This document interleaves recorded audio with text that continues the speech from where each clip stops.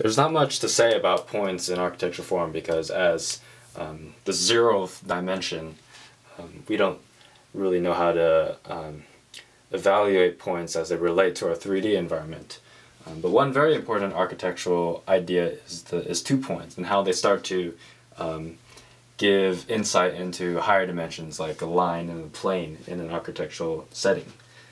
So the first thing that 2 points does is it suggests a line, and that line is the line connecting them. Obviously this line has a set distance.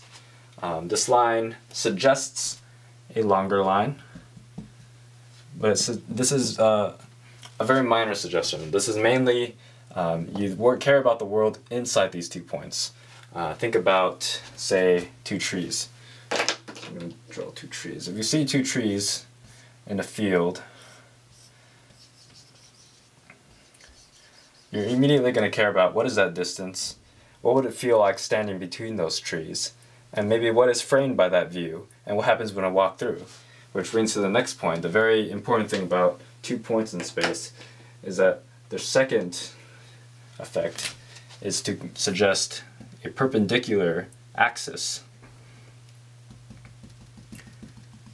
And because this axis is clearly infinite, as opposed to the constraints of these 2 points in this direction, then you have almost always a much more important sense of direction.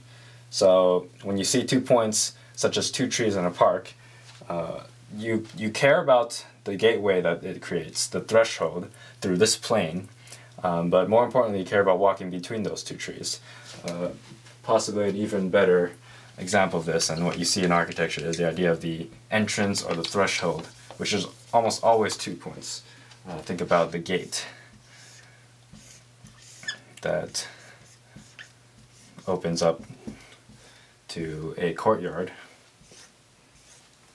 and how the 2 points set a line which is the boundary of that place, but then you care about entering that space a lot more, and how those 2 points, when you later extrude them into lines, set a very obvious architectural threshold.